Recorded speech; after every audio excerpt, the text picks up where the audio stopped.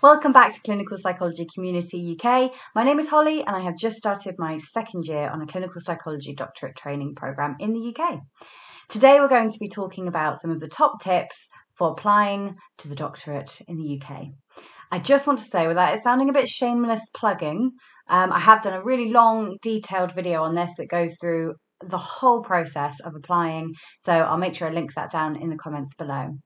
But for today, we are going to be covering top tips for the application. Just a few tips that will hopefully be helpful for you. So let's get into it.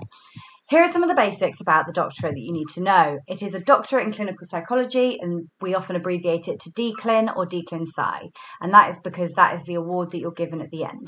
So like when you do a Bachelor of Science, a BSc degree, BSc then goes at the end of your name, and it's kind of the same with DClinPsy. It will go at the end of your name, so that's like the abbreviated form of what the doctorate is, basically.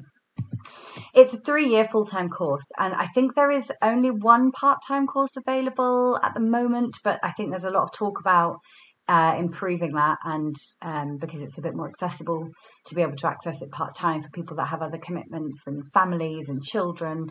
So hopefully there will be more available soon, but at the moment I believe there's only one available. Please correct me if I'm wrong.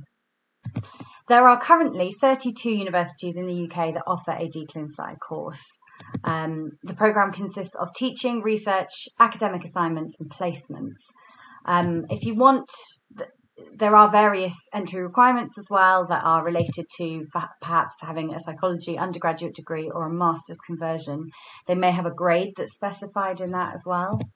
Clinical experience, and some courses suggest a minimum amount, so minimum 6 months or a year. Some don't specify. And then research experience. Some places might specify that they want you to have some audit or service improvement experience, but it's really important to go to the Clearinghouse website that I will link down below. It'll be the first link on there. It will detail all of the courses. You can have a little look, see what you want to do. So there's course pages on Clearinghouse, and they will also hopefully have links to their own websites that will hopefully be updated. But Clearinghouse is the best place to go because it has a huge amount of information on there. But those are the DClinPsy basics. Let's move on to choosing your courses. So you are only able to apply for 4 courses. So it may be worth really thinking about which ones you want to apply for and which ones you are going to have the most success with. The first way that I like to choose this is with ethos or with values, which is what the courses see as important in training. For example, the course that I'm on advertises the fact that it embeds people with lived experience throughout the teaching and research, and that was really important. Some courses are really strong on reflection. Some courses are really big on widening access and assertive outreach. It really depends on what you want to do. So having a clear understanding of what you want to do when you're on the course will really help you choose the courses. So I think absolutely have a look at what's out there and see what grabs your attention. But also important to have a think about you, which we'll come on to. Secondly is location. So this is quite a big one. As there are only 32 unis in the country that do it, you need to think about where you'd be happy to live for the next 3 years, potentially, or happy to commute to. And are there any extra requirements to that? So some courses specify that you have to live in a certain place. Some don't mind you commuting and they can be flexible with that. But it's important that if location is something that's crucial for you, or perhaps more inflexible or rigid, it's important to know what the scope is on the course. So it could just be contacting them and saying, look, this is my situation. I'm a carer for one of my parents or a family member, and I can't really leave them a lot, so I can't move, but I'm happy to do the commute. It could be a conversation like that and see what they think. But that's a really important one, I would say. And then finally, entry. So what we mean by this is play to your strengths, thinking about the shortlisting tests, strength of application form, written tasks, interview tasks. So for me, I was not so great at the shortlisting tests, like at all. I did it for a couple of years out of the 6 that I applied, and I never got shortlisted because of the screening test. Oh, I did once, actually. I got shortlisted once because of a screening test, but then I stopped applying to them because it just wasn't working. And I felt that I had a stronger application form given the number of years that I had been practicing and learning and things and applying, I thought that was a bit stronger for me. So I chose to do it that way. But you might think, actually, I do really well at these tests, so I'm going to do that. And that's fine too. But I think it's really important. You've got 4 choices, basically. Choose the ones that you think you're going to have a chance with. See how they interview. Do they do online interviews? Do you hate online interviews and you'd rather a face-to-face? Think about those things. And while the interview is important, it is also, I think it's probably more important to see how they are. It's to check that your values line up. I think that's the most important thing, although these things are very important. So these are the questions that I get so often, is like, how do I write my personal statement? How can I be reflective in my personal statement? What am I supposed to be doing? Biggest piece of advice is show someone what point you're making and don't tell them. So if I were to say something like, I have lots of experience with people from marginalized groups, therefore I'm going to be a good trainee. Well, how are you going to be a good trainee? It might be something like that you're talking about a particular client that you've worked with, anonymized, obviously, talking about a particular client that you worked with and thinking, actually, they were from a different background, different culture to me, and I had to really understand how what their experiences have been completely different to my experiences, and how their experiences have shaped who they are, and actually formulating all of that and also paying attention to the differences between us was really important. And I know that on training that's going to be an important factor to consider when doing therapeutic work and even research. That's why I'm a better candidate for training. So that's a way that you can, you're showing a little bit more. You're not just saying, I've done this, therefore I'm good at this for training. That's one of my pieces of biggest advice. But in terms of planning your personal statements, this is what I did. I wrote 3 lists. I wrote my biggest lessons. I wrote why I wanted to be a clinical psychologist at those chosen courses. And I also wrote a list of my competencies so far, or what I felt were my competencies. And not just the things that I was competent in, but the things that I didn't feel very competent in as well. And then this led me to think about the things that felt most important to me and my chosen courses. So I wrote about managing imposter syndrome, lessons from supervision, and specific lessons about kind of being curious and finding my own voice to voice that curiosity and thinking that's okay, rather than being so nervous that I don't understand something, like being able to use that voice. And then my experience working with marginalized groups, that was really important to me, and there's a big emphasis on that on lots of the courses that I applied to. So would I do anything differently? Yeah, I think I would. I would write a list with my biggest mistakes, and I'd use reflective models to kind of reflect on them to see how they make me a better candidate for training. And to some extent I did do that with my biggest lessons, but I think I wanted to shy away from the times when I really made a lot of mistakes. The word mistakes was something I tried to avoid, I think. So that's something I would try and tackle head on now. And I would also consider a list of all aspects of training and how I feel ready for each of them, because actually, having done a year of training, there are lots of things that I felt actually really prepared for, and lots of things that came as a bit of a surprise. So I think it's really important to think about the aspects of training that you're really looking forward to, and also the ones that you're nervous about, because it's good to have an awareness of those things. So this is what I did to plan for my personal statements, and this may be helpful for you. It may not be. I'm a massive advocate of everyone having their own way of doing things. I'm not here to tell you that this is the only one way to do it, because that's not true. Everyone has their own way, and you will have loads of fantastic ways of doing this already. So whatever works for you. Don't change that. But here's a little bit of advice. So here are some of the questions that can really help you reflect, because that's actually what this section is, particularly that first question, in what way did your work and or research experiences have made you a better candidate for training? That sort of question. Here are some of the things that can help. What are the key aspects of the courses that attract you? Is it the secondary therapeutic modality? So for me, that's systemic, and that was something I really wanted to learn. Is it something about a specialism that they have? Is it like a neuro specialism? Is it health specialism that they can help you get involved in? Is it the wide range of placements? Is it their focus on involving people with experience? Is it their focus on assertive outreach? Really think about those. Each course, have a list of things. That was one of the things that helped me, just understanding each course that I was applying to and why I wanted to study there. What are your biggest lessons? What are your biggest mistakes? Why do you want to be a clinical psychologist? That's supposed to say, sorry guys. Why do you want to be a clinical psychologist? Why do I feel ready to undertake training, and why now? What am I most worried about thinking about starting training? Are you worried about having to move away? Are you worried about managing imposter syndrome? Are you worried about which bits are you worried about, or which bits are you looking forward to? And what have been the hardest things I've been through, professionally and personally? How do these difficult experiences make me a better candidate for training? And what sort of clinical psychologist do I want to be? Where do I want to fit in the system? And which aspects of training do I feel most and least ready for?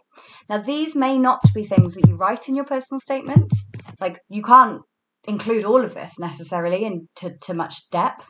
But what's really important is having an understanding of this stuff, because unless you've done, I personally believe, a load of reflection about who you are and where you want to fit in the system and what clinical psychology is and what it means to you and where you want to take it, then I think it's quite hard to just focus on a few different things. I think it's quite good to have a broad understanding and reflection on lots of different things, and then you can choose the bits that feel most important.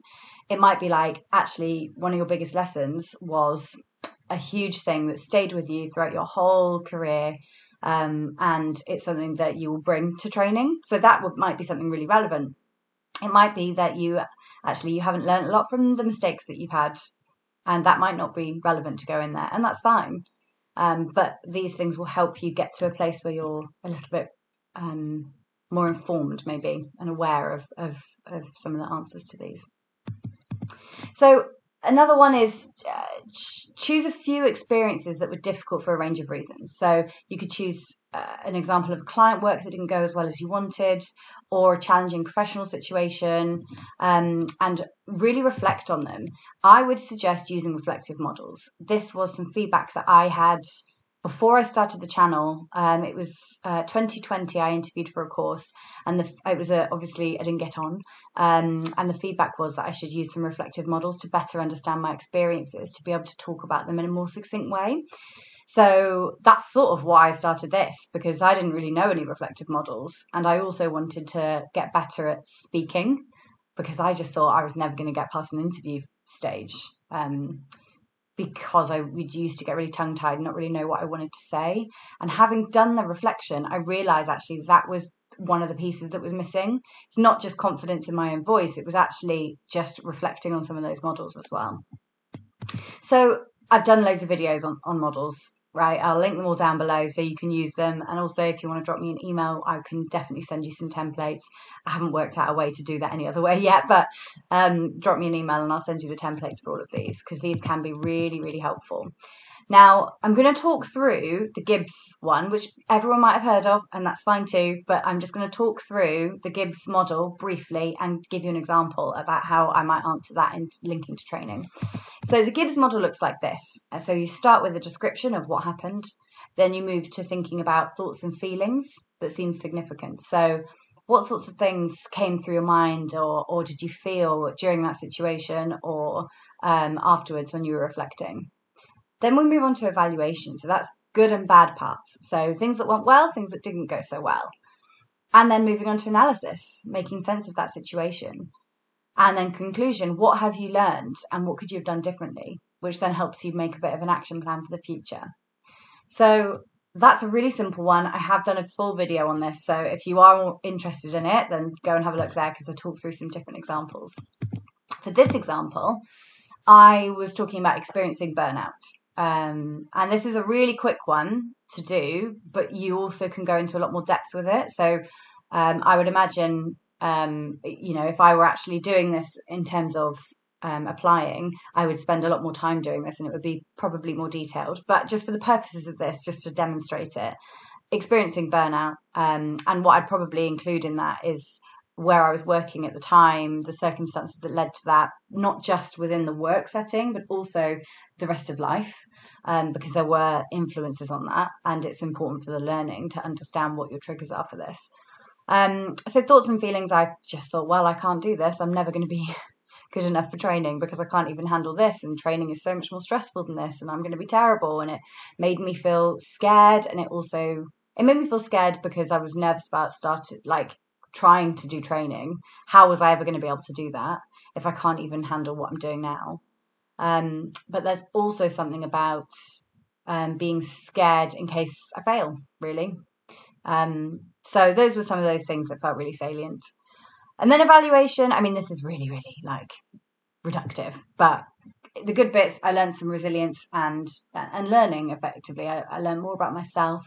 I learned more about what my triggers were and how to manage in situations where I might be experiencing burnout, learned what my early warning signs were, and I actually learned how to look after myself as well. And on the bad side, it was really difficult emotionally to experience that compassion fatigue when I was in a place where I really wanted to help, and I could have, I felt like I could make a difference, but there were certain systemic factors that just weren't helping that. So it made the burnout worse. And then turning to analysis, there's something about power here as well. As a pre-training psychologist, I think it's difficult because we're simultaneously in a powerful group because we're mental health professionals who are educated, who have experience, and also their professional voice can contribute to real life-altering, important decisions to people's lives. But we're also part of a disempowered group because, we're not qualified staff. We're on some of the lower wages out of all of our colleagues. And because we're not qualified, our voices in the team might often get dismissed. So that's really hard. But also that power dynamic kind of makes you want to work 100%, work so hard because, how can you say that you've done your best unless you've actually done your best and you've done 100% or 110%? And I think that's why I put family scripts in brackets, because that was always, for a lot of people, I think it's in their family script, do your best and you'll achieve. So I think there's a whole load of stuff there that really I could go into in much more detail. But the other thing on the analysis was competition, because, and I do touch on this later, there is a huge amount of competition. It's massive. So it's really tough. And I think that is one of those factors that will maintain the working hard and striving behaviour. So that's an important one to remember. In terms of conclusion, I learned what my triggers were for experiencing burnout and some of those early warning signs. And I also learned that my well-being needed to be protected. It's not just something that's going to be a given. It was something I actively needed to work on to protect, particularly in the system that we work in and that we live in. That's something really important. So in terms of the plan, I was planning to protect my well-being, checking in with myself, planning nice self-care activities, making sure that I could turn off work when I left the office, that sort of thing. And also being realistic about tasks that I had to do and asking for help. So you can see there that just that one experience of burnout, that even as chronic as it was, you can have a whole load of different reflections, and that was really, really brief. But actually, how good? What use is this if I can't link it to training? So in terms of linking to training, I learned how to look after myself and protect my well-being, which will be important for training when you're managing all the demands of training, research, academic, clinical, placements, all the stuff that you have to do. Being able to understand how to protect your well-being to be able to get the best results is really important. And also, it's an understanding of a really common experience for clients will come to you experiencing burnout for lots of different reasons, and so will colleagues. We've gone through one of the most challenging things that any people can go through, which is the pandemic, and NHS staff, it's been hard. And we're seeing more and more NHS staff accessing services for support with burnout and things. So having an experience can be really, really helpful for helping people in terms of therapy and understanding where they're coming from. Not that it's essential, but it's just sometimes really helpful. So hopefully you can see how that reflective model from an experience that I had that was really, really difficult has linked back to training a little bit. And there's lots of different ways you can word this in your statement, or even you may not even use this in your statement, but it's really important to help understand your experiences better, to understand why you were a better candidate. So more on personal statements. Always link your point back to the question for every question, but I am particularly thinking of the longer one. The first one, in what way have your work and or research experiences made you a better candidate for clinical training? I see so many statements where they don't link it back. And the thing is, if you're just going through a list of reflections, you're not answering the question. You need to think about which particular aspect of clinical training you are prepared for because of those experiences and how you are better prepared. So always link it back to the question. And don't worry about cutting something if you can't link it back to the question. It's not worth the characters. If you can't link it back, get rid. Also think about where the information goes, making sure you're putting it in the right section. So if you're talking about dissemination of anything, it may be best in question 2. Please give details of any publications or dissemination resulting from your work. Your personal statements are for reflection, not listing your experience, as this will go in your experience section. What I mean by this, in your dissemination section, you may have a list of the things that you've done. That's fine. But I see lots of question 1 statements where, in what way have your experiences made you better candidate? People will just list, when I was an assistant psychologist, I did auditing and I worked with clients and I did low intensity CBT, blah, blah, blah, blah, blah. And that's why I'll be good for training. All that is in your experience section. But what did you learn from that? Make sure it's not generic. So many assistants could write that. Loads. Everyone probably could write that. So what's specific to you? What have you learned from those experiences that you can put in there? Because you want you to come across in these statements, not someone else that's random and generic. The other thing I would say is you probably have disseminated and or created something. So make sure you put it in there. This could be, it could be like materials for clients, groups, colleagues, CPD, any training that you've done. You will have created something, so make sure you sell yourself and put it in there. And if you can't think of anything, just spend some time with it and go back through the experiences that you've had and write down some notes. I promise you will have something to put in there. I left it blank for the first couple of times because I didn't think I had anything. I absolutely did. So make sure you put something in there. And also the courses that you're applying for, make sure you link something back to those courses. And this is particularly true for question 3, what would you hope to gain from training? Because this is your place to say, I really want to learn about systemic, if it's a systemic course. I really want to do some assertive outreach, if it's that sort of course. Really think about the specifics of the course that you're applying to and tailor it to them, because that is where they'll be looking. Do they understand what they're getting themselves into? Do they have realistic expectations of what training is? Because if you say, well, I hope to gain 10 publications and write a book by the end of training, that's just not realistic. It's just not. So make sure that what you're doing comes across as realistic. Now, those are my top tips on the personal statements, but I think it's really important to speak to this, managing the stress.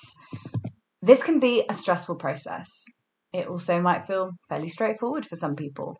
Everyone experiences this differently, and it's important to remember that. Not everyone is going to find this easy. Not everyone is going to find this really hard, but you might. So learning how to manage the stress is important. Make sure you give yourself time to draft if that's the way you work. I'm the sort of person that likes to do drafts and drafts and drafts and really, finesse every little bit because the character count here is so tight. That's what I wanted to do. So make sure you give yourself time to draft, if that helps. And also make sure you have some fun things scheduled to do, but, particularly for once you've submitted it, because it is an achievement to get the whole thing in. Like it is an achievement. So make sure you reward yourself for that. It's really important. I just have a couple of comments on the process because it doesn't feel right to do one of these videos at the moment having reflected on the whole process, and there's so many flaws. The system is flawed, right? We know this, and I'm not just going to start complaining about it, but there are 2 points that I think are really important to remember when you are going through this process. Firstly, paying to apply for a job is really, what's the right diplomatic word? It's very difficult, because what you're doing is disadvantaging those from a non or underprivileged community.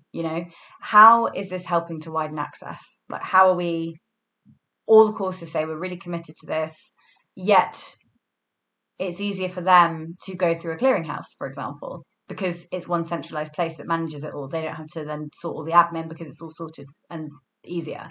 But actually, what that means is that you have hundreds of people that may not be able to afford to apply, simply because of a characteristic that should be protected. It's tough. So yeah, it doesn't feel right not to speak to that. And one of the things that they offer is that you can save £10 for applying early.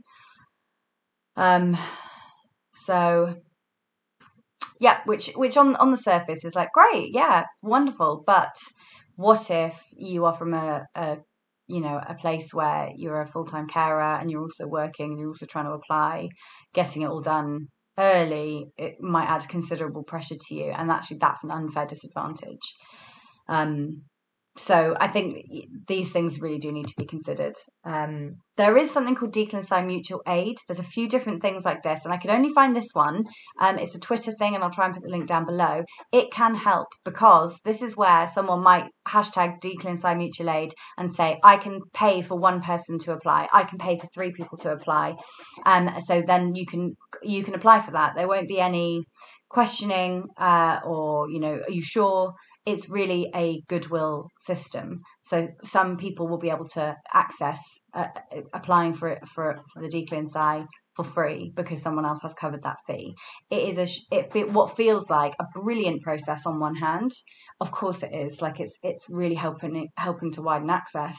But secondly, on the other hand, it shouldn't be this way. It shouldn't be it's always the way. When there's a problematic system, it relies on people with goodwill to fix that system rather than actually overhauling the whole thing. So anyway, I will put the link down below for DClinPsy Mutual Aid.